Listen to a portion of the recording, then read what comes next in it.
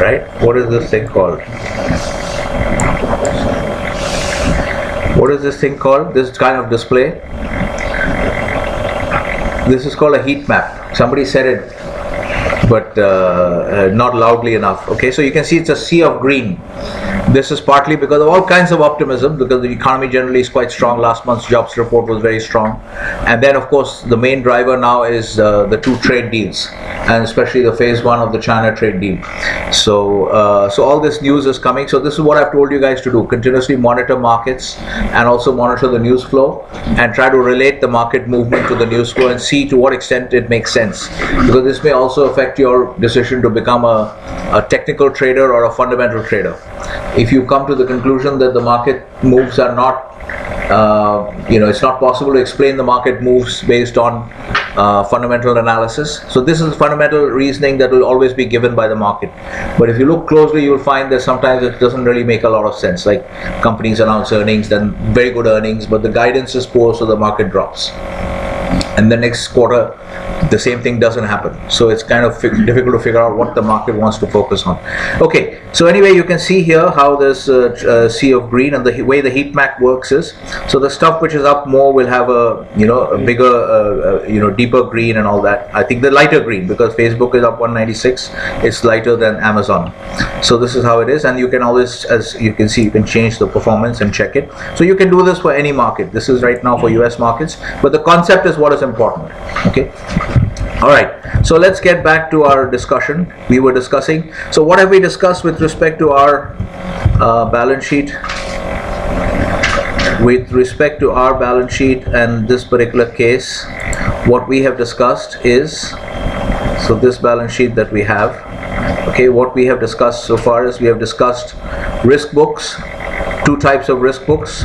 Let's just look at the oil chart. Oil prices are moving up, you would have noticed. Okay, so we have discussed risk books, two types of risk books. Then we have discussed the concept of KRFs. Okay, every KRF is a price in a KRF market, and then you have the concept of the underlying position, which is also related to a KRF market. For each KRF market, you have some underlying position or the other, long or short. Then we have discussed hedge positions. We have discussed the logic of hedge positions. What is the objective of the hedge position? Is to offset the underlying position, and that you put on. Yes, why are people looking blank? Are you following, Ritesh? You're following? Okay. So the objective of the hedge position is to offset the underlying position. Okay, and so this you put on the hedge position only when because you're constantly monitoring the KRF markets. Like one of your KRF markets is crude oil, and your underlying position here is long, and you're constantly monitoring it. So if you monitor this, and if you have a bullish view right now, let's say, in that case you would not. Your decision is not to hedge. You don't buy. We'll come to that golden rule of hedging, but we have already discussed this point. Remember that? That this is what makes it different when you're running. This is one of the differences between running a hedge portfolio versus running a speculative book. Remember, in a speculative book, if you were trading, what you did in your first two projects, in the NSE project and the option trading project, if you were bullish, you would buy. If you were bearish, you would sell. Right? In this case, it's not so simple, because you have to be conscious. You already have a position. You already have an underlying position. So your hedge position has to take account of that. So you have to monitor the KRF market in which you have an underlying position. So if you come to a conclusion after monitoring, if anyone doesn't understand what I'm saying at any step, please stop me. Okay, I'm going quickly because these things have already been covered. Yes. All right. So if you don't understand any comma, full stop, what I'm saying, please make sure you stop me. So because you already have, the reason it's not so simple, not as simple as running a speculative book, is you can't just go long when you're bullish and short when you're bearish. Because you have to be mindful of your pre-existing underlying position, which is why it's called a passive risk book. Because of the nature of the business, you already have some positions. All right. So you're monitoring that. You know that in this KRF market, your underlying position is long. So in this case, if your view is bullish, all this stuff is already there in your notes, okay, in all your project briefs. So there's really no need to write anything. Just make sure you understand it, and you can always ask me later if there's anything which is not clarified. So if you have a bullish view here, what will you do?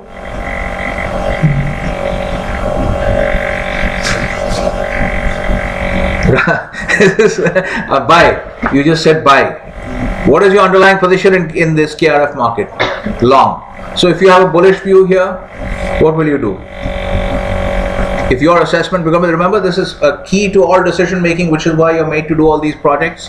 The key to all decision making in finance roles, at the heart of it lies taking a view on the market. Whether you're raising capital, issuing, putting through a debt issue or an equity issue, everything centers around taking a view on the market.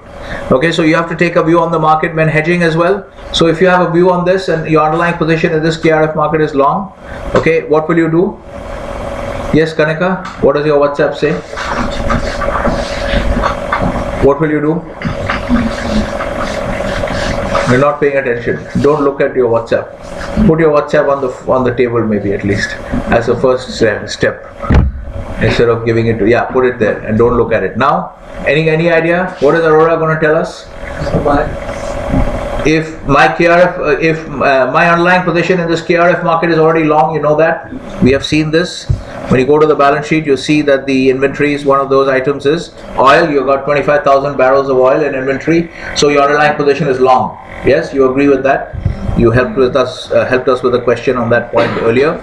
Now, if you have a bullish view, when you look at this, you have to analyze the KRF markets. You have to constantly monitor each of the markets. So if you have a bullish view on this, you will buy. So you're joining everybody here. Yes. Who else? SG1. What is the? Is my question clear? Yes. So what will you do if you analyze the market and you come out with a conclusion that your underlying position is long? If the market view is bullish, the market is going to be going higher. What will be your action? Long. You'll go long. Okay. Anybody else? We will not do anything. Yes. So Tarun is right. You will not do anything because you already have a position. So you have to, when you are looking at what kind of decision you're going to take, you have to think about there are two possibilities. Okay, either you buy or sell. Three possibilities. Either you buy, sell, or do nothing. All right. So the point is that what you have to think about in terms of your logic for hedging. Okay, this is where hedging differs from speculating, from running a spec book. That you have to see if your view is correct. So, and everything is based, all your actions are based, and this is true in all finance roles. Okay, all your actions are based on the assumption that your view is correct. Okay, so you have to assume that your view is correct, and then you take the action. Of course, it may turn out that your view was wrong, but that's what you have to live with, right?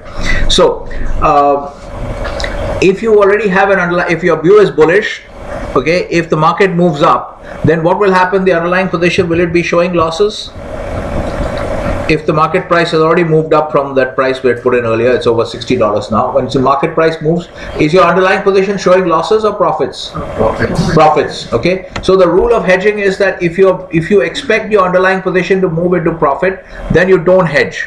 Okay, we'll come to that because we'll come to the golden rule of hedging. But let me just quickly wrap it up here and tell you this. So this is what makes, then we'll get into it systematically. So the point is here, because you have to be mindful of your underlying position. You already have an underlying position. So in this case, if your underlying position is long and if the view is bullish, that means the market is likely to move up. In that case, your underlying position is likely to show profits. Okay, so in this case, you don't hedge. You do nothing. So out of the three actions, buy, sell, or do nothing, you do nothing. Why are you doing nothing? Because based on your view, you expect the underlying position to show a profit, okay, or to the valuations to improve on the underlying position. Yes, is everyone clear? So that's what drives your actions. You don't do anything. But if your view is bearish, if you feel that this is pretty much the top, the market is now likely to drop to 52.50 very sharply. Now what will happen? Now go back to think about the logic. If the market drops from $60 to 52.50, what will happen to the dollar value of your inventories? They will rise or fall? Yes, Ganotra? If the market drops, if the crude oil price drops, we're just focusing on the crude oil inventories, but the logic is the same for everything. If the market drops, if the crude oil price drops, what will happen to the dollar value of your, let's say it drops from 58 to 52? What will happen to the dollar value of your crude oil inventories? Will they rise? Will it rise or will it fall? It will fall, right? So the dollar value of your crude oil inventories will fall, and then what will be the impact? And you have to carry it through to the impact on the net worth. What will happen to your net worth? Decrease, right? Because if the dollar value here reduces, there's no residual quantity on this side, on the asset side. So anytime there's a change on the asset side, the balance sheet size is affected. You follow that? You have to you need to be following these logical steps, because on the asset side there is no stabilizer like the net worth figure. There's no kind of a residual figure, no residual quantity. So if the asset side anything changes, it changes the balance sheet size up or down. So if it changes the balance sheet size, then the balance sheet size is basically either total assets or total liabilities. That's what we call the balance sheet size. So if that changes, then the liabilities will also change, and then the outside liabilities will not change in value because lenders will not accept a cut in their loan. All this logic is explained in your notes, okay, in your project brief. So but you need to be clear about this. Instead of mugging up, you need to think through it in your in your head and be clear about it yourself, because I can see that many of the things which have been discussed people are not clear about, okay, because people are busy looking at their WhatsApp when the class is being conducted. Okay, so please make sure you're clear about all these concepts. Everything that is being taught, like most of the courses, they're all conceptual. You have to be clear about your concept. Once you understand the concept, you'll never forget it in your life because it's logical, so you'll actually gain some value from the course. All right, so this will reduce in value, this will affect the balance sheet size, it will go down. And then because the liabilities will also go down, because the outside liabilities will not change in value, and therefore to accommodate the drop in the total balance sheet, total liabilities figure, because outside liabilities will not go down, so net worth has to go down. This is clear? Yes? Okay, so this is the logic that you have to give. All right, so this is what is going to happen. So therefore that's what drives your hedging decisions, not just the fact that which is also true, that the underlying position will start showing losses, right? But the total impact of that you have to carry it through to the net worth. Everything goes down to net worth. If your net worth is likely to increase, then you don't do anything, but if your net worth is likely to decrease, then you act. Is this clear? And based on the strength of your view, you may hedge the entire 25k, or you may hedge 15k or 20k or 5k or whatever it is. That's a decision that you can make. Okay, you have the flexibility. That's where the hedging team has flexibility, and that's why the performance of every team will differ. That's one of the reasons, because even your decision to buy or to decision to hedge or not to hedge, that will also affect your total profits. Okay, so we'll see how this is going to work. So everyone should have been clear about all this by now. Okay, so if you take a view on this, and so we've covered all this hedge position. What else have we covered? We have covered. We of course covered the idea of, please make sure you remember that, because the euro-dollar futures are not part of your trading project, the dollar LIBOR risk on the balance sheet, we are not going to include it as part of our trading project. We don't have enough capital in the account. So we have discussed it separately as a theoretical discussion. How you use euro-dollar futures to hedge interest rate risk. Remember, we discussed about taking views, and all those cases are all those scenarios are in your spreadsheet. So what have we discussed here? Okay, we have discussed interest rate risk with euro-dollar futures. Then we have discussed why dynamic hedging programs are more risky. We have discussed that as well. So we've discussed the difference between the static, after underlying position, we discussed the hedge position, and we discussed the logic of the hedge position, which we have just now gone through again, right? That if you think that there is going to be, if you think based on your market view that the underlying position is likely to lose value, which will eventually filter through to a drop in net worth, okay, on the asset side if there's the underlying position. And then accordingly, based on that logic, you will decide to hedge when you feel that your net worth is likely to go down. If your net worth is likely to go up, okay, then you don't hedge. That's the basic framework of the hedge position, the logic of the hedge position, and that the hedge position is an offset. And then we also discussed static versus dynamic hedging programs. Remember that? Yes? Okay. So static versus dynamic hedging programs. Static programs are where you can, once you put on the hedge, you're not allowed to lift that anymore. You're not allowed to unhedge anymore. Okay, so first you have the underlying position, If you take a hedge position, that's basically called you hedge. If you lift that hedge position once again, that's unhedging. Okay, so hedging and unhedging, this is only allowed in a dynamic risk management program, which is more risky because you open up the underlying position once again. You are increasing your risk, which is against the philosophy of hedging, right? And then you also are crystallizing losses. You could end up crystallizing losses, so you need to have risk capital for that. So we've discussed that point as well. Now we go on to the next point. Okay, let's go on to this is 1712. Okay, so we are going to discuss now. Let's see here. I've actually put this in your spreadsheet as well, so that you have a in what are the topics we have discussed in the case.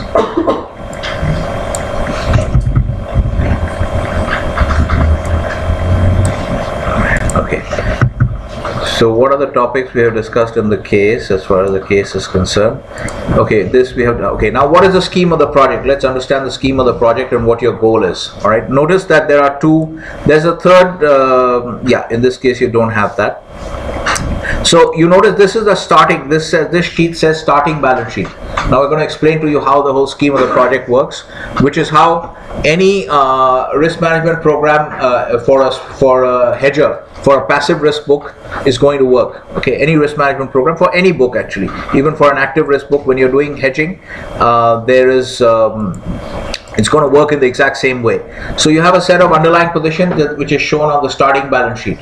Okay, so the way things are going to work is that at the start of the project, I will whatever that date is, I think that's whatever it is. Okay, so the date of the starting date of the project will be over here, and I will enter the values. So starting date is a Monday, so I will take the Friday closing, previous Friday closings in New York.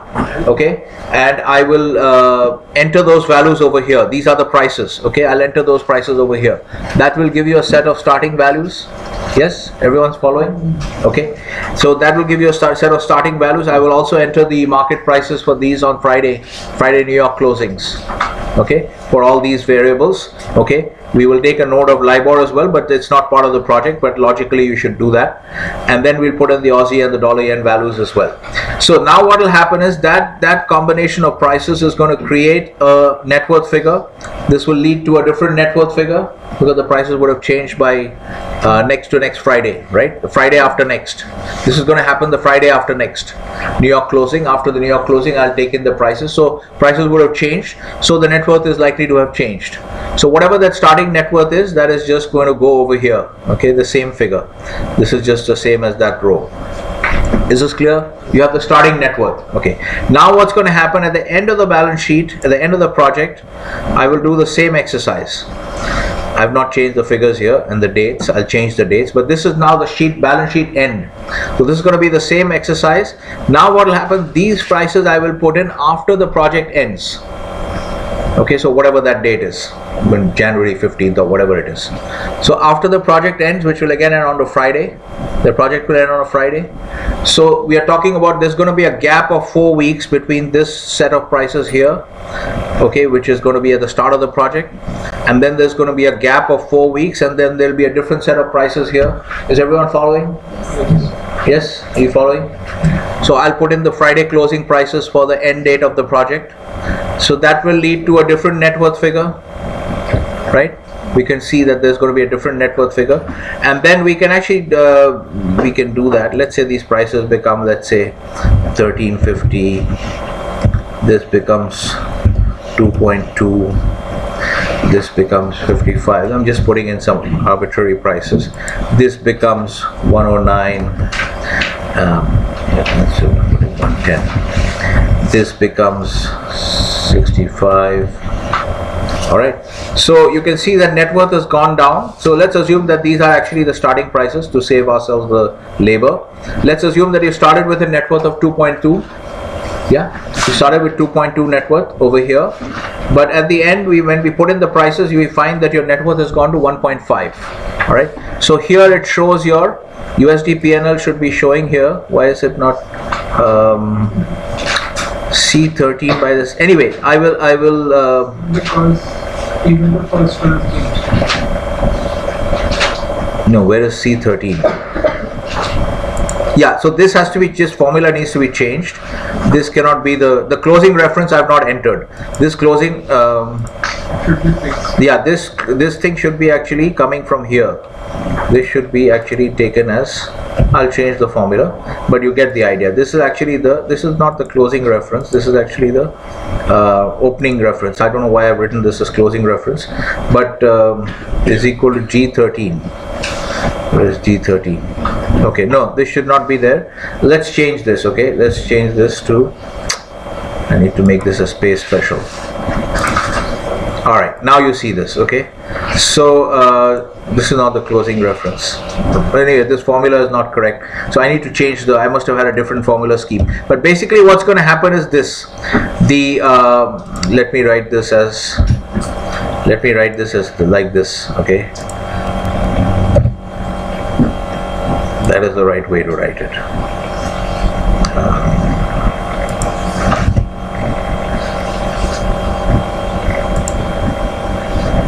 Now 1 minute. H2 minus G13. This should show a loss actually.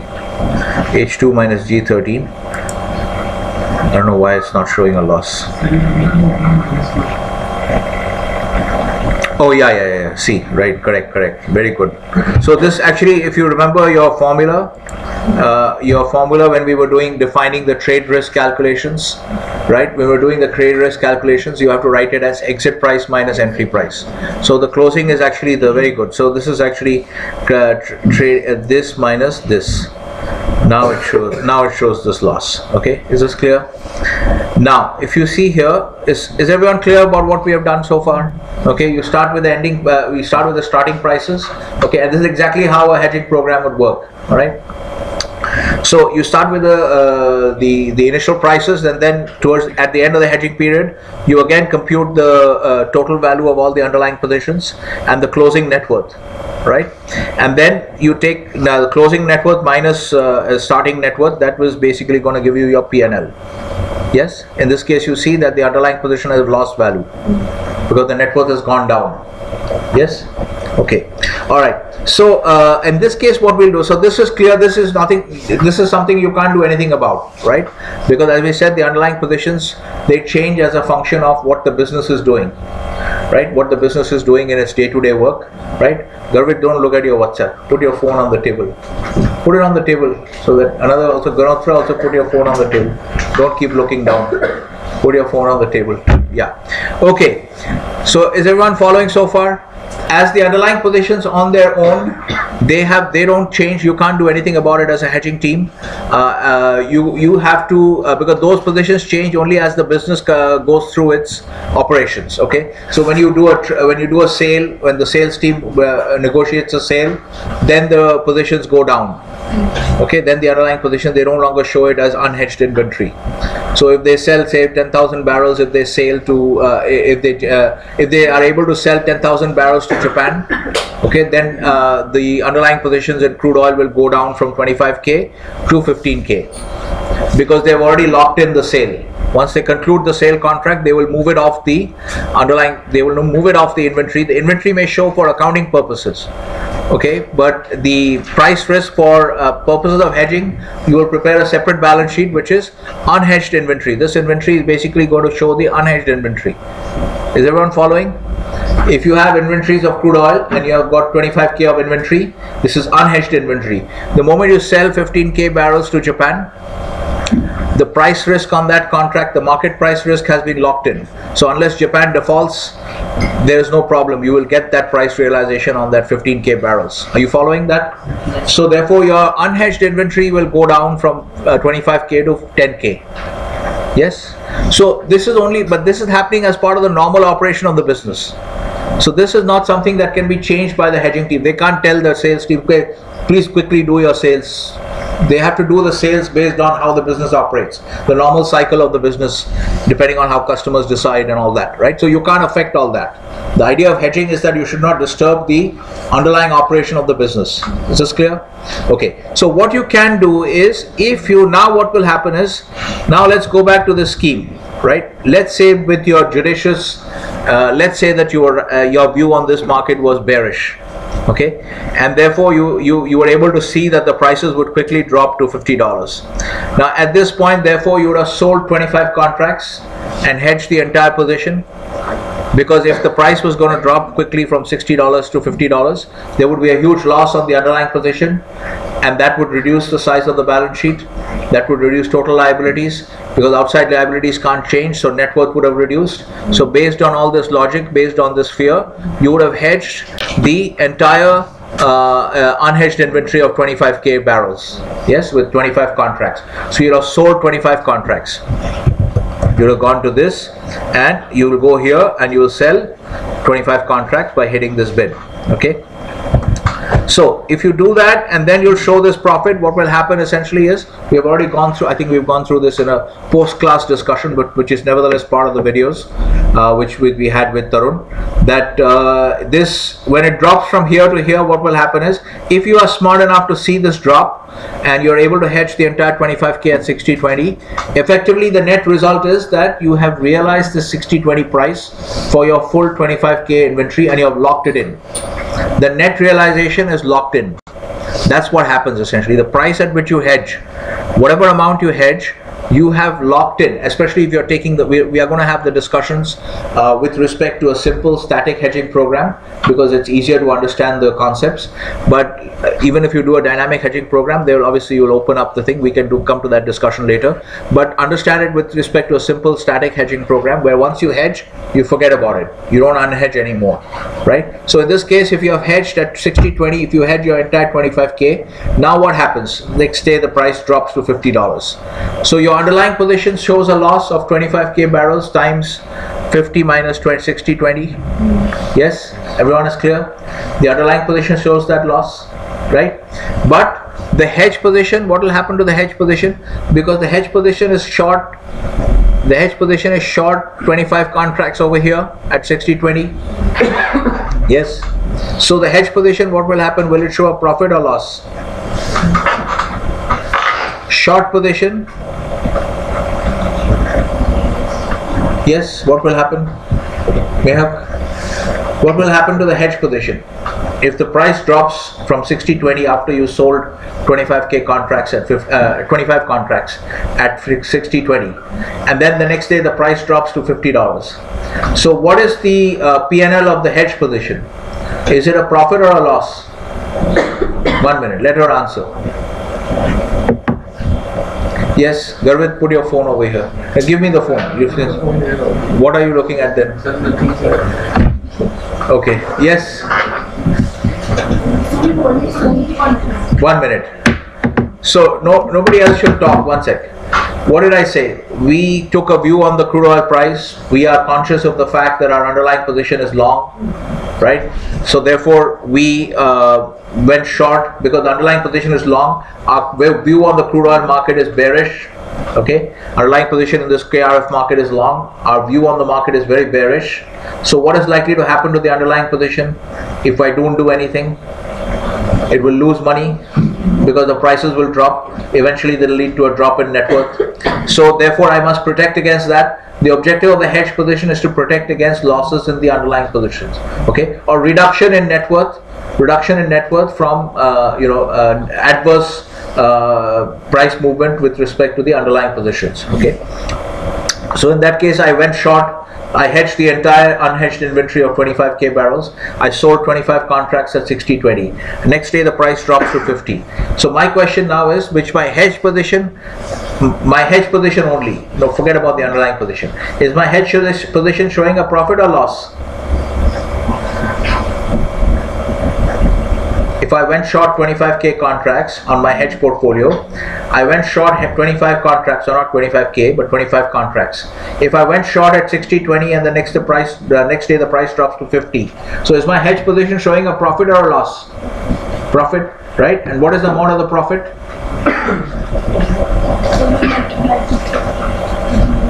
Multiplied with 50.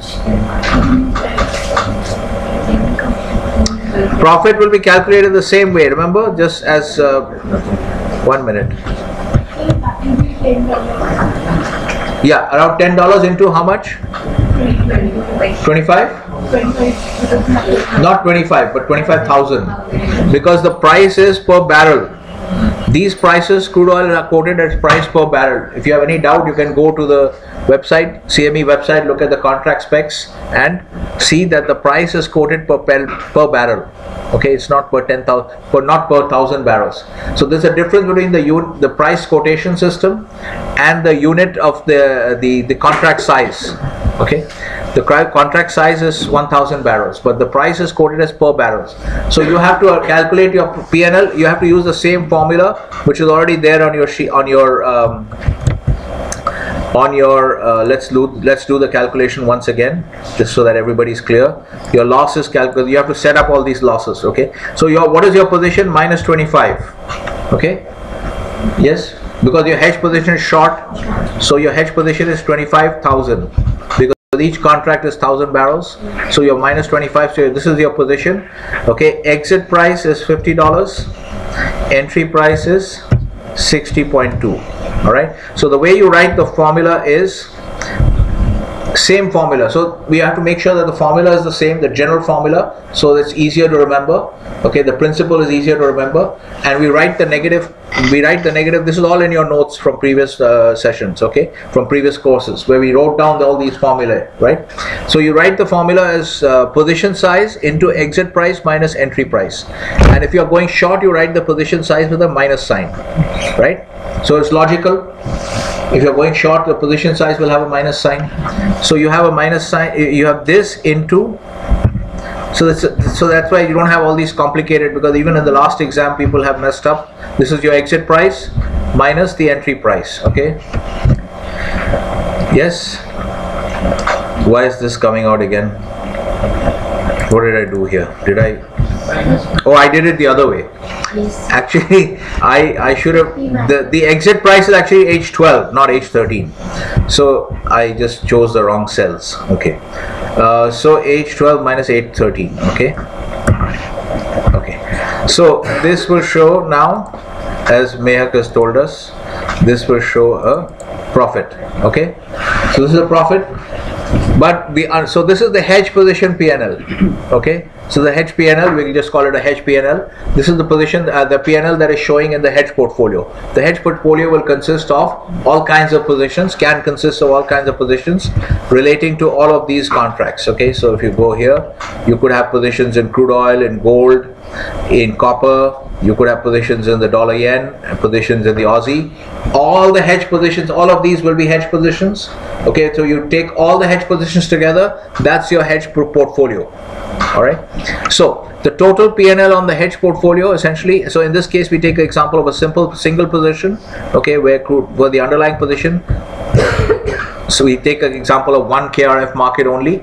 We see that our hedge position shows a profit of this much, about $250,000, but the underlying position would have the same loss, because the underlying position is plus. So all you have to do is basically change. In this case, if you want to calculate the underlying position, you would just change, or we can do it here.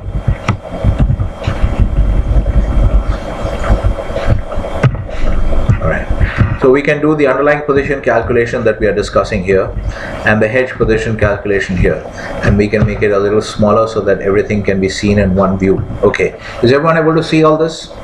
Yes? Puneet, are you following? Okay, so this is your hedge position, P&L is this, and what is the underlying position? It's not minus 25. We know the underlying position is plus 25. Okay, the underlying position is already there on the balance sheet. It's plus 25k. Okay, so on 25k you lose when the price moves. So this is, we should call this the exit, the entry price, ENP, and this is the exit price, and this is the position. Okay, so we can take this up as well, and obviously this is your P&L.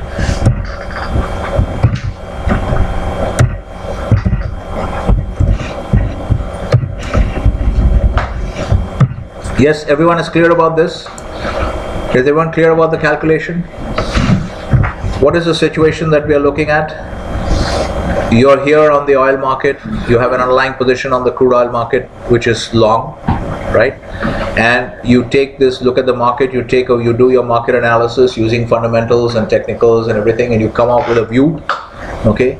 And your view is that the market is going to collapse, the price is going to collapse, so you quickly hedge all your inventory, all your unhedged inventory of 25k barrels. You hedge it by selling 25 contracts, and you go short 25 contracts, and the next day the price drops to 50. So your entry price for the hedge is 60.20, and the exit price for the hedge is 50. Okay, $50. We'll take it as so. We're calculating the P&L. We are assuming that the whole program is over in one day, just to understand the concept, right? And when it drops, I'll come to you, Khushbu. I'll just explain this once again. So is everyone following this calculation? Yes. Okay.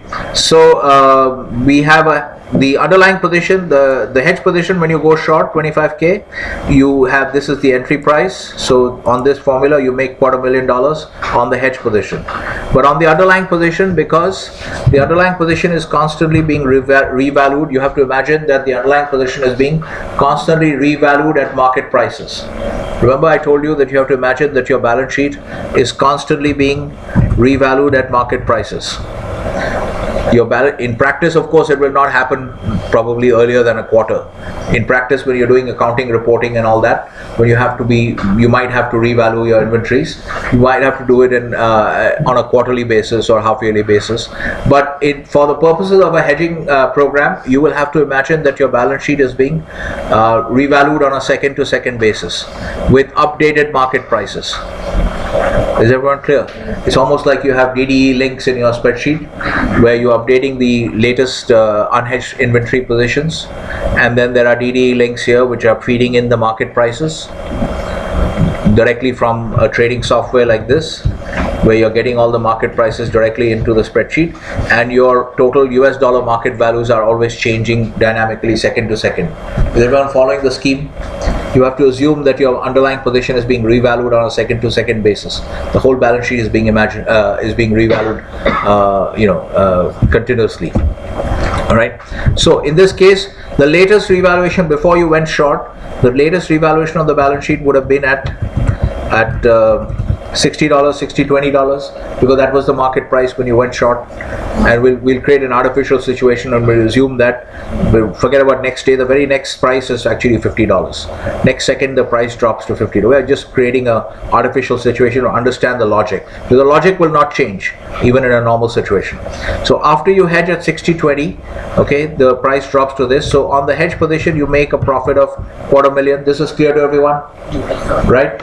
And on the underlying position, what happens, because the entry price, basically here, entry price is going to be the last price at which it was revalued, because you're imagining that the balance sheet is being continuously revalued, okay, at market prices. So it's almost like the balance sheet, the market prices are feeding in through a DDE link. So latest market prices always, latest market values therefore always. Yes, everyone is following this. So therefore, for the purposes of calculating the P&L on the underlying position, you will take the latest market price or the previous market price where you went in with your hedge position, okay, because we are considering the impact on the P&L from the movement of the price from 60.20 to $50. So you can say this is period 1 and this is period 2. Okay, so since we are considering this scenario, we will take the equivalent of the entry price on the underlying position as the period 1 price, because that is the last revaluation. We are trying to calculate the loss between period 1 and period 2. Is everyone clear why we are taking the, please make sure you understand the scheme of calculating because everything has to be understood through each step, logical step. Otherwise you will not understand the process, okay? You will not internalize the logic. Right. So is everyone clear about this? Why this is taken as the entry price? Because you're calculating the loss between that occurs between period 1 and period 2. So for the underlying position P&L, you take the period 1 price as the entry price, and the period 2 price is taken as the exit price. Yes? Everyone is clear? Yeah? All clear? Okay. Yes, Khushbu, what is your question? So therefore, I'll just before coming. So therefore, what happens is once you apply the same formula, the size of the underlying position is long, right? And so the P&L on the underlying position is 255. Okay, minus. Same as the P&L on the hedge position, but with a negative sign, with the opposite sign. Yes, right? So therefore what it shows you is the truth of what I told you just now, that when you go and hedge your entire position, okay, or whatever amount of the position that you hedge, you have effectively locked in a price of 60-20 for your inventories, because the underlying position loses $250,000, but the hedge position makes up $250,000. So when you total up the two P&Ls, hedge position plus underlying positions, your total P&L is zero. Incremental P&L is zero. So the price is locked in effectively at 60-20. Is this point clear to everyone? Have you understood the scheme? So similarly, what will happen here when you're doing here, this is why we are discussing the scheme of the project. So we noticed that the based on the movement in prices and the movement of the underlying position, movement of the valuation of the net worth changes in between the start of the project and the end of the project, right? Based on that, you have the underlying positions have lost this much amount of value, $730,000. Is everyone clear? Yes, are you following this logic? Yes? Okay. So if this is the case, we will also then separately look at what the hedge P&L has produced. What is the hedge position? Because you would have been doing some hedging throughout these 4 weeks of the program, and just like this 255,000, etc., you would have made some money. Maybe you lost some money. The hedge position could have lost money as well. It's because you're going to be doing a dynamic hedging program, right? So in that case, what will happen is we will put in, this is what you guys have to put in. You have to take your hedge P&L from the beginning. This is what I will verify. So I will need the starting and ending account statements to be put in as PDFs. Okay. Now here, Tarun, go. I told you to sit at the back. Why didn't you go? I don't want to see any more. No, go and sit at the back. No, go and sit at the back. Sit with in Puneet's row. Go and sit in Puneet's row. I already told you, don't sit here. Yeah. Okay. So no, sit on the outside. Then you will disturb Puneet. What? Dirty. Table is dirty. Okay. All right. Okay. All right. So what are we talking about? Yeah. So you will calculate your hedge P&L based on the starting account value versus the minus the ending account value. You'll calculate your hedge P&L. Let's assume that your hedge P&L ends up being 245,000. Okay. So now notice what happens to the net P&L. Everyone can see the net P&L here. So your net P&L reduces. Yes, sir. Because when the net P&L is nothing but the hedge P&L, as you can see here. The net P&L is nothing but the hedge P&L plus the underlying position P&L. Is everyone clear about the scheme? Now you've understood the scheme. So this is how all hedging programs will operate. Even when you're running, you can, strictly speaking, run hedge programs even for a speculative book, okay, which is more common in active asset management, in traditional asset management programs, which are typically just long only on bonds and equities. So they may run some, so even speculators can run hedging programs, but we will not complicate our understanding at this point of time. But once you understand the concept of hedging clearly in terms of underlying positions and hedge positions, once you understand the logic clearly, you can apply that logic even in a speculative trading book. Okay. So we'll discuss that later, hopefully at the end of the project, at the end of the discussions for this case. So everyone is clear about this now. So then we will tally the teams, and I'll rank the teams based on the same system, okay, pro rata or etc., and we'll score. So this is your score essentially, right? So what you'll have to report is basically the starting and the ending. I'll send you the instructions. You said I'll put in the instructions in your project brief. So you'll have to upload the PDF statements for the ending of the period and the closing of the period, so that I can verify your account balances. The change in the account balances will be your P&L. Is this clear? And your responsibility is to take that figure and put it directly into this. Yes, everyone is clear? This will be and then you put in your group members and TWS ID and password, and then you send it to me. Okay, so this is going to happen. So now you've understood the scheme. What is the goal of hedging? You can understand it with, even if you understand it with respect to one KRF market, then you can understand the whole scheme, because the whole scheme is nothing but the addition of several KRF markets. So once you've understood the logic for one market, it's the same logic for every market. Yes, you just have to keep repeating it. Obviously there's a lot of work involved because you have to monitor each market, but the logic that you're applying in each market remains exactly the same. You're going to be asking the question, if I don't do anything, is my net worth going to rise or fall? This is basically the question that you're asking. Okay, and that, of course, the answer to that comes from looking at what happens to the asset values or the liability values. Okay, when you're looking at this side of the balance sheet, it's not always that you're looking at asset values. When you're looking at this side of the balance sheet, you're looking at liability values, right? So therefore, this also has a different. But the question that you're always asking is, what is going to happen to my net worth if I don't hedge?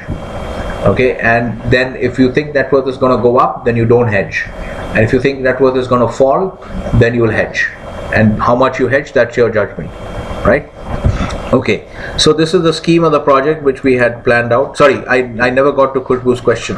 Yes, what is your question? Yeah, what is your question? Go back to the calc. To the calc, okay. Okay, so here. Yeah. So, for hedging position P&L, you have taken the formula as Formula is the same. No, you have done 60.2 minus 50, right? Yeah. So No. I have done, in this case, I've done it as 12 minus 13. That's No, don't need for you to write, because this is in your spreadsheet. You can just, yeah,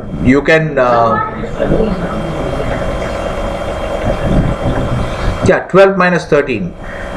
What is?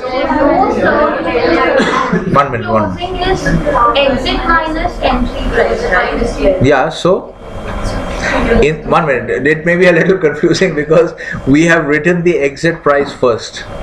Maybe that's why it's confusing. We are short at 60.2. Yeah. So That's the entry price. Okay.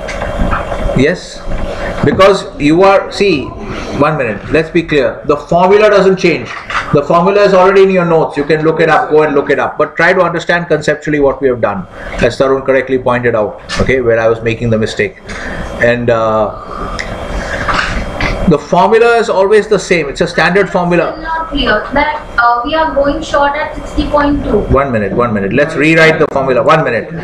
Let's rewrite the formula for all position P&L, or P&L basically, okay? P&L is equal to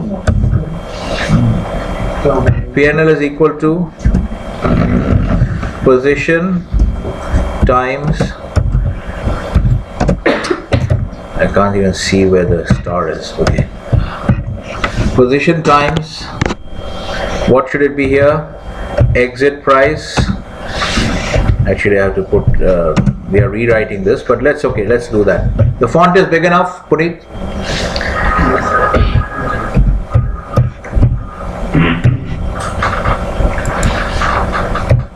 Okay, is this clear? Same general formula. It does not change for longs and shorts. That makes it easier to remember. That's what we should always try to do when we try to study. That's why when we study markets, we don't study just one markets and stock markets like most MBA programs cover. We cover all markets, because the framework of all markets, the general market framework like base asset, terms asset. Huh? What happened? Huh?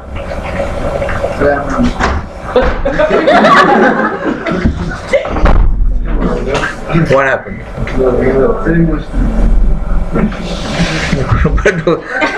Okay, guys, 1 second. Let's understand. Just go and see what the problem is. Okay, guys. So let's understand this clearly. 1 minute. Please focus on what is being discussed. Manotra, don't look at your phone. Okay. Phone is here. Okay, don't look down. SG1, close the door. Okay, guys, let's make sure we are all clear about the formula, okay? Yes, sir. Let's make sure everybody is clear about the formula, because many of you have made mistakes even in the last exam. Formula is very simple. Logically, you can just remember it. It's always position size times exit price minus entry price. And the only tweak we have is, logically, when you are going short, you write the position with a minus sign, which is totally logical. When you are short positions, you write the position with a minus sign, okay? And nothing else changes, right?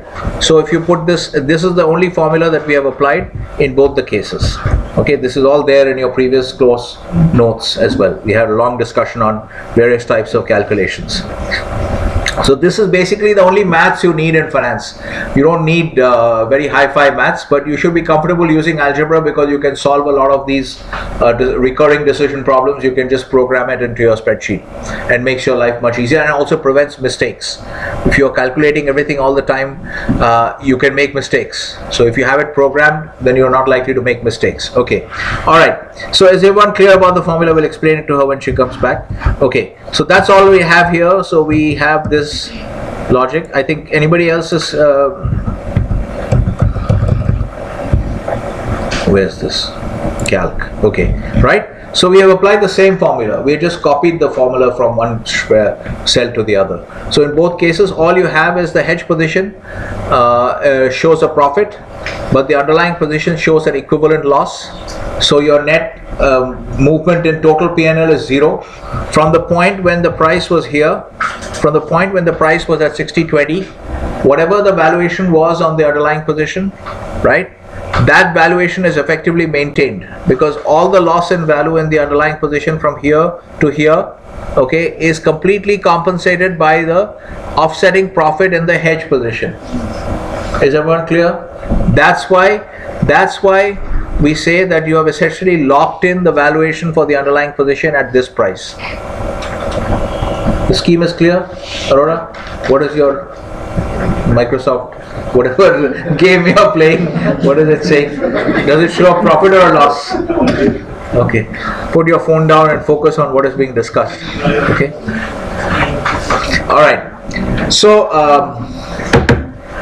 is this point clear to everyone?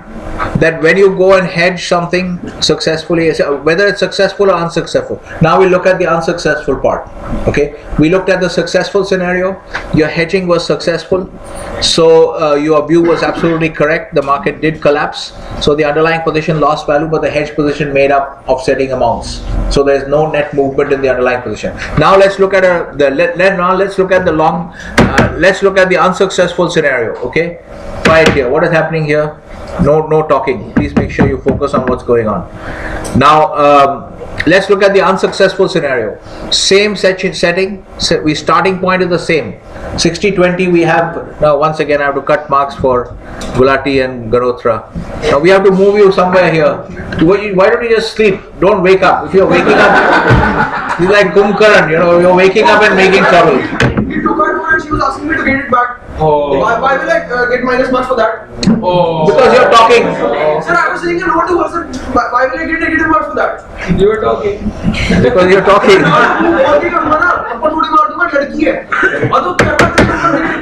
No, but why did you wake up and start talking? No, you sleep. Okay. What happened? The phone has gone back to her. No, sir, it's not with me. No, I'll just have to confiscate all the phones at the beginning of the class. Okay, right. 1 minute. What were we discussing? No. We were discussing 1 minute. Alright, okay, 1 minute. Be quiet. I don't want to see any talking here. Okay, be quiet. So now let's consider the unsuccessful scenario. Okay. So the unsuccessful scenario is you still go short. You have a bearish view on the market, right? You go short the entire 25k. You hedge the entire 25k of inventory. Okay, so you sell 25 contracts at 60.20. Now the next moment the price goes to $70. Alright. So what happens is the next moment the price goes to $70. Now what has happened here? When the price, so now what do we change? Entry price does not change, right? The exit price changes. The exit price becomes $70, right? So we should actually make this equal to this, so we don't have to write it twice. And the entry price is also equal to this. We are calculating the same. When you're writing it in your spreadsheet, you can write it this way, all right? So you can actually, but the hedge position will not always be equal to minus opposite of the underlying position, because you may be doing partial hedging. You may not hedge the entire 25k based on your view, right? So we can't equate these two with a negative sign, right? So now what is happening when it's $70?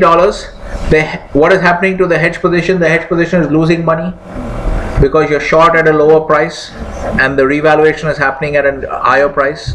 So you went short, chart wise if you look at it, you went short here, okay, and then the market moved here, so obviously you're losing money, right? So the hedge position is losing money, right? But what is happening to the underlying position? What is happening to the underlying position? It's making money. Yes, sir. Because the underlying position is long. So the underlying position, the last revaluation of the underlying position was at 60.20, and the next revaluation goes to $70. Yeah, is this clear? Okay. So then in that case, the underlying position continues to make money, right? What happened? You want to go? What happened? You're not feeling well. Sitting with me, she has some doubts. So No, if you have doubts, you ask me. No, some of the students laugh on others because we ask questions. No, you don't worry about students. No, so I will ask questions. No, you ask questions. I have always encouraged people to ask questions. Okay, so you ask questions to me, don't ask questions to Tarun or anybody, okay? So nobody should be harassing people because of asking questions, okay? So people have a right to ask questions, so everybody should be asking questions. Whoever has any doubt should ask questions, because when we see in the exams we see many people are not able to answer things properly. Many people their concepts are not clear, okay, but at least she is asking questions. yes, sir. But other people are not. Parul also asks questions. Many other people. Chuk also. Chuk after getting his job now, Chuk is relaxed. So is no longer asking questions. So, but before that he was asking questions. So people. Saloni also asked a lot of questions. Okay. So people who ask questions. Garvit also asks questions actually in between when he's actually in the class. So asking questions is always to be encouraged. So nobody should be trying to harass people for asking questions. Okay. So let's make that very clear. Okay. All right. Now, what were we discussing? So can we now let's go back to your question here. Now let's explain once again. The formula that we hear, so make sure you understand that the formula that we are using, this is already there in your previous notes, but we have written it again. Is the font big enough? Yes, sir. So the formula is always the same. We don't change the formula for long positions or short positions. All we do is that when we are looking at a short position P&L calculation, we write the position with a negative sign, which is logical, right? That's all we are doing. So it's the same formula that is being applied in both cases, right? Exit price, position into exit price minus entry price. Same formula, okay? This is already in your notes and it's also in your previous notes. Okay, so now you can see this. Right now you see this here, that so we are actually considering a different point of view now. See if you can if this makes sense. So let's be clear, the P&L formula in both the cases is the same. It's an identical formula. We have just written the exit price first and the entry price later. Maybe it would have been more intuitive to write the entry price first and the exit price later. So the formula is that same formula we have taken and we have written it here in the two P&L cells. Same formula, no change. Okay, so the underlying position remains long. Now we are considering a different situation where your view doesn't work out, but we're trying to illustrate the principle that your price is still locked in. Okay, the price is still locked in at the price at which you hedge. The net realization for your inventory, okay, net price realization for the inventory that you're hedging is locked in at the hedge entry price, at the hedge position entry price. That's what we are showing. The hedge position entry price in both the cases is, the two cases are where your view works out to be correct, and the second case we are discussing is where your view works out to be incorrect. Your view turns out to be incorrect. In both the cases, the entry price on the hedge position is at the price at which you hedge, right? So we are saying that your net price realization for the whatever item on the balance sheet that you're hedging, right? It's not always an asset or anything, it might be a liability, but the net price realization or the net price valuation, net valuation for that particular item on the balance sheet is locked in at the price at which you enter the hedge position. This is the principle that we are illustrating, okay? So maybe we can write this down as a principle, if it's not, in case it's not already in your notes. This is the principle that we are discussing, that net realization, okay, or value realization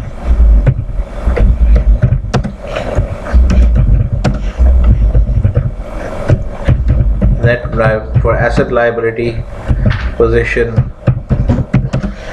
Net value realization for asset liability position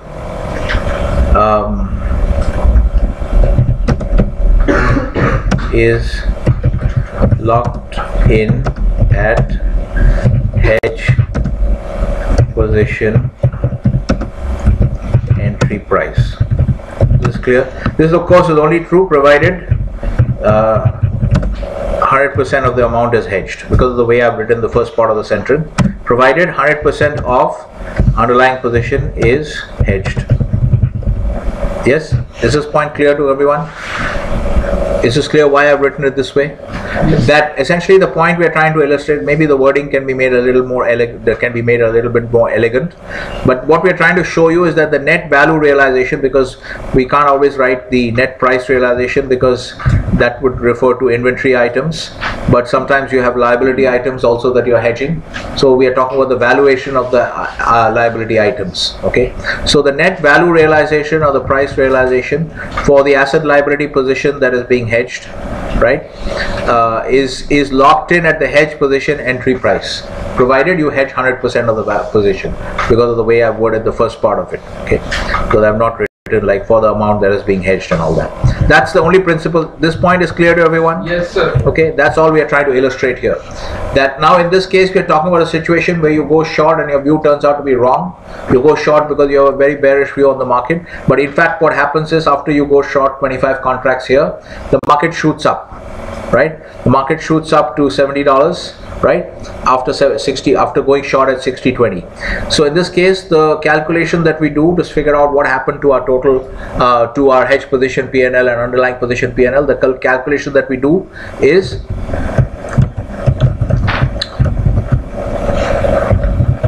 here, right? We look at, position we already have is the same because we are hedging 100% of the position for this example, right? So the entry price remains the same, 60.2. The exit price now is $70 because the period 2 price is $70. So we are considering the impact on the P&L between period 1 and period 2. Okay, so the period 2 price is taken as the entry price, the last price is taken as the exit price, and the entry price is the first period 1 price. Okay, is everyone following the scheme? Yes, right. So in this case what happens, you see that the hedge position loses money because obviously you went short over here, and after going short the market shoots up, so you're losing money per unit, and you've got 25 contracts, so you're losing 25,000 into this amount of movement, and that loss is equal to this. So the hedge position is now showing a $250,000 approximately loss. Yes, this is clear. Now what is happening to because your total P&L is actually hedge position P&L plus underlying position P&L, right? As you see in your scheme of reporting, right, the total P&L is actually this plus this. These two put together is your total P&L. That's what you're really concerned with. Okay, so in this case when you see what is happening to the underlying position P&L, the entry price for the underlying position P&L has to be the last price at which it was revalued, which is the period 1 price, which is 60.2, and the exit price will be the same period 2 price. So you see here, because the underlying position is long, when the price moves from 60.2 to $70, there is a profit on the underlying position. Is everyone clear? There is a profit on the underlying position, because if you're long, you can just look at the chart here and see it. If you're long and the price moves up from here to here, you're making more money. Yes, so what is happening here is that the underlying position is making money, but the hedge position is losing money, and the amounts are offsetting. Okay, this first plus 245k minus 245k. Yes, so they're offsetting. So what is happening? So then if we ask this question, what is the change in my total P&L from this point number 1, period 1, where 60.2 was the price and I decided to hedge my entire inventory? From that point onwards, what is the incremental change in my total P&L? No change. Change is 0, because whatever was gained on the hedge on the underlying position was completely lost, offsetting loss on the hedge position. So this once again shows you that once you hedge a certain amount, okay, and if you're taking a simple example, you're taking a static hedging program, once you hedge a certain amount, you have effectively locked in the valuation of the underlying position at that hedge position entry price. Is this clear? This is the only thing that we are illustrating here in this when using this language. This is not the one. Okay, so the language may not be very elegant, okay, because I'm just writing it now as we discuss it, but this is what this means. Point is clear? Okay, so you understand the scheme of the project, that this is how the project is going to work. You cannot touch the underlying positions because they are affected by how the business is operated. So your goal is to make sure that you monitor the market. If the net worth is likely to go down because of any adverse revaluations on the underlying positions, whether assets or liabilities, okay, you have to project that. Okay, you project that based on your view, and if you feel that this is going to happen and this is going to have a negative impact on the net worth, then you will enter the appropriate hedge positions. And what amount you enter, that's based on the strength of your view, etc., and whatever plan you have. So and you do that, and then hopefully you're right and you're able to therefore lock in. So imagine that essentially the goal of a hedge program is right now, say crude oil prices are rising. If these guys take a view that the market is bullish, okay, and this is going to break through 62.5, eventually head over to $100, okay, so then what will they do? Yes, if the underlying position is long and the hedging team has a view that the crude oil price is bullish, the outlook is bullish, and prices are going to go up, okay, shoot up to $100 eventually, then what should they do on the hedging, as far as the hedging is concerned? Yes? Nothing, right? So they should do nothing, because you basically don't project any adverse movement in net worth. You actually see the net worth going up. So it's clear. Yes. So eventually, if you imagine that if the whole point of hedging is that you follow the market, if you feel the market has reached the top, let's say at 72.50, you feel that okay, this $100 view is not likely to be correct, okay, it won't go above 72.50, and the market has already reached this level. At that price, you lock in. So that means what you have done is you have locked in this realization for the inventory at 72.50. At that time, you go short on the hedge position, and even if you are not correct, you are still able to lock in. The effect is always the same, that you are able to lock in the price for the valuation level for the asset or liability item on the balance sheet at the price at which you enter the hedge position. Is this clear? The principle is clear to everyone? Yes. Okay. So the goal of good hedging is to wait until you get an appropriate price, okay, and then only enter the hedge position. Obviously, it's all based on your view being right or wrong. Okay.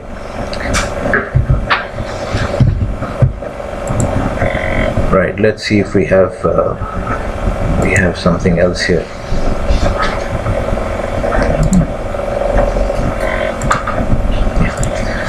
What is the next point I was going to discuss? Okay, now this is a very important point. I want to quickly discuss it. We have a little bit of time. Very important point. Why, when I asked you that, of course, again, don't understand this mechanically. This is also written in your notes. Everything is written in your notes. This is part of your project brief, actually. So let me make this big enough here, and let's go to the end. Right, end. Right, the golden rule of hedging. We are going to discuss the golden rule of hedging. Okay, again, first I'll just explain the concept briefly to you, and then we'll do some calculations based on what we did earlier. But the golden rule essentially is that one of the reasons you don't increase, like if you remember when we were discussing this question earlier, a lot of people said that if your underlying position in this KRF market is long, and your view on the KRF market is that it's very bullish, it's likely to go up, and then I asked them, what will you do on the hedge as far as the hedging is concerned? A lot of people said we will buy, right? The reason you don't do that, one of the reasons you don't do that, of course, because we've given you this logic that you are really concerned with what is likely to happen to the net worth. If the net worth is likely to improve, if you don't do anything, then you don't do anything, right? So, because by doing something you would have locked in this price, and the net worth will actually be prevented from improving. If you did something, and if your view is correct and it actually goes up to $72, you would have forfeited all those profits which you could have made on the underlying position. Okay, you would have locked in the underlying position valuation at this 60-20. The reason you don't do it. So here basically this leads us to the formulation of the golden rule of hedging. Now it sounds a little complicated, but you'll understand that your net of initial underlying position adjusted by hedge account position, which means hedge position plus minus Underlying position plus minus. Okay, this is all part of your notes. What I've done is I've taken your project brief and I've pasted it onto the end of your technical note on risk management, so that I don't have to open an extra document while discussing in class. But your project brief is also there as a separate document. Okay, but this is only for my convenience, so I've just pasted the project brief. So this is part of your constraint in the project brief. So you have to make sure that at all points of time your total positions does not exceed, okay, the initial amount of the underlying position and does not fall below 0. Okay, so what is the rule we are saying? That the net of the two positions, the sum of the two positions, hedge position and underlying position, cannot ever go outside the bound of 0 and initial amount of underlying position. Which means, let's take it with the example of the crude oil, which we are discussing, to keep it simple. Okay, so your starting position is, underlying position is 25k. All right, so that's why we said, so in this case what this means is, okay, initial amount means at each period. So later on, if the hedge sales team updates you that we have sold 15,000 barrels to Japan, then the new position is 10k. Then we'll be working as 10k. This 25k, whatever we're discussing in this part, that will become 10k. Whatever is the initial for that particular period. Every time you change any of these position, if you update the position size based on the input from the sales team or the treasury, which takes a new loan or something, every time you change that, we take it as a new period.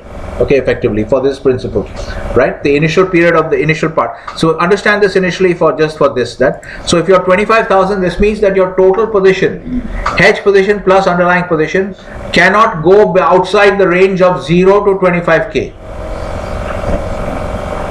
Okay, this is what the golden rule of hedging. You can go and think about it later, but it's very simple. Actually, it sounds much more complicated than it is. Okay, it sounds much more complicated because it has to be written in a very mathematically precise way, so that it is an objective rule which a computer will also understand. It has to be written like that. So when you write it like that, initially it seems very complicated, but this is all that it means is, in this case, because remember, you're hedging, your goal is to reduce risk.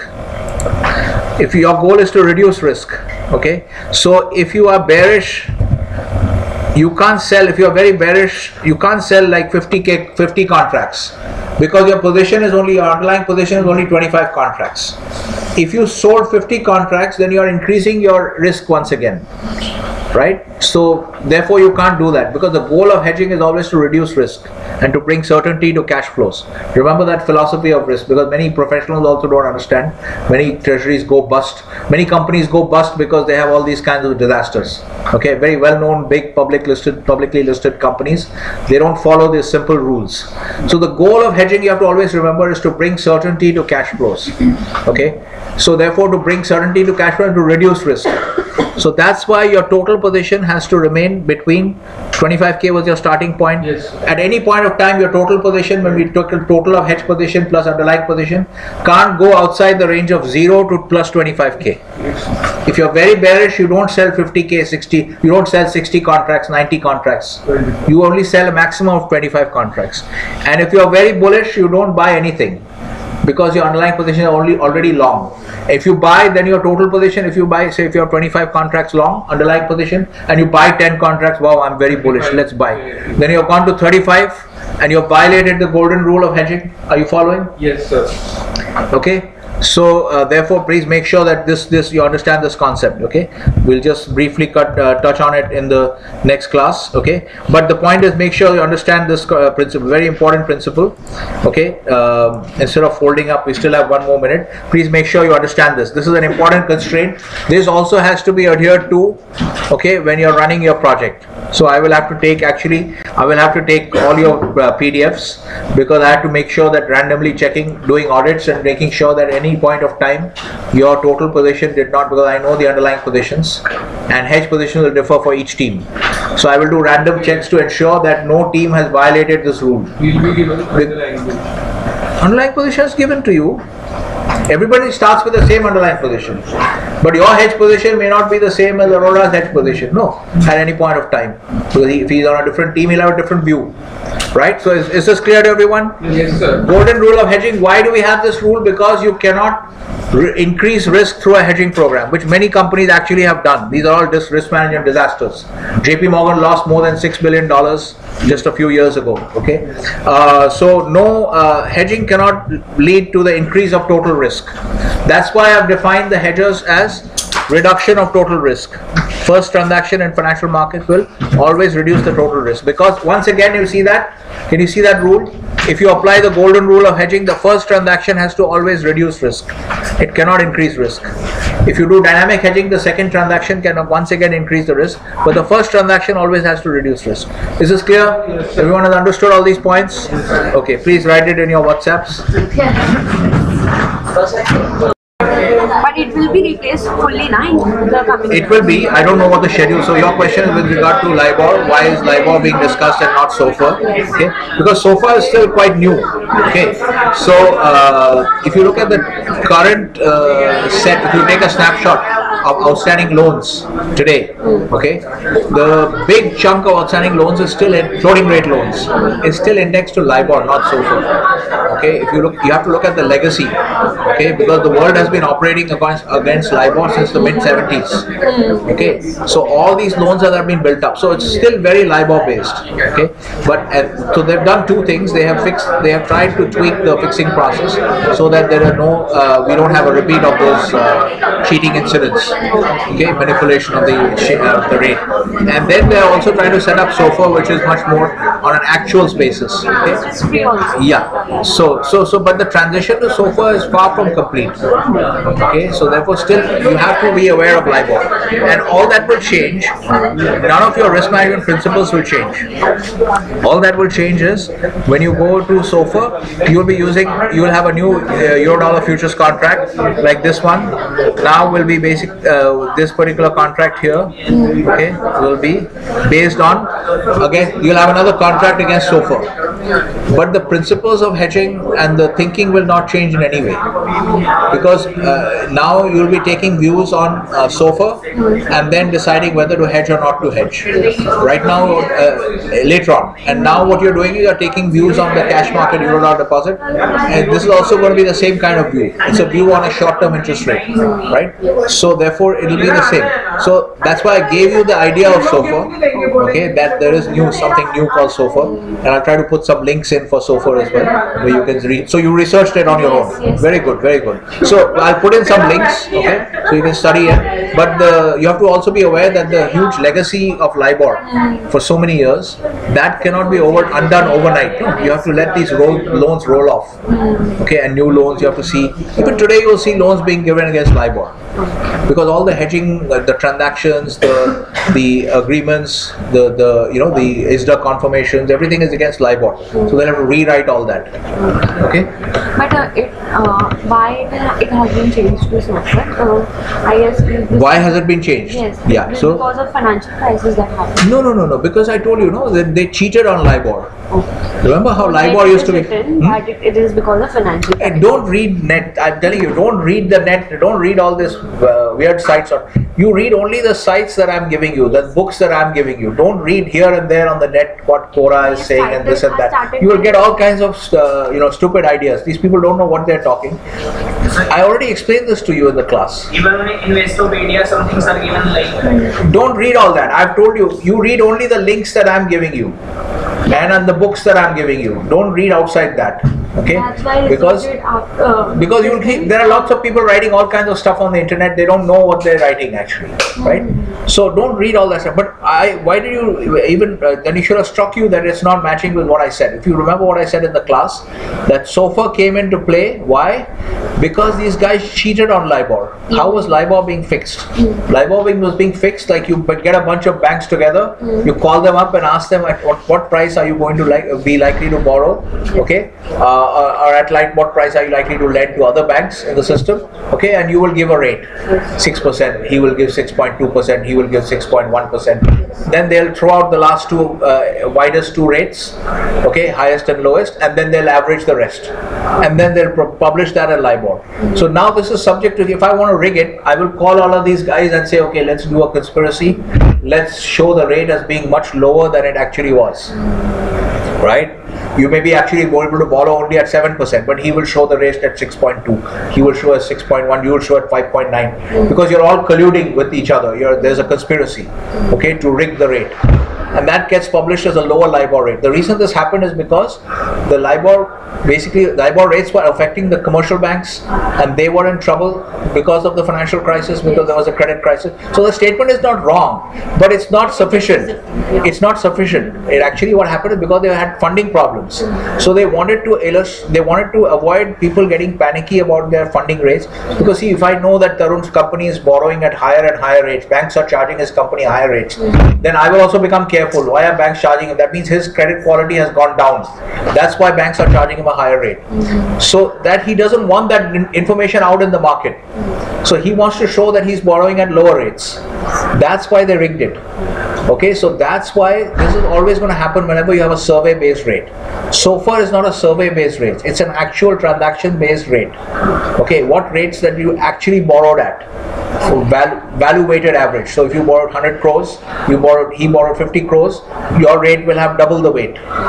Okay, so it's a volume weighted average. So now you're going to a transaction based rate in SOFR to avoid these kinds of cheating incidents.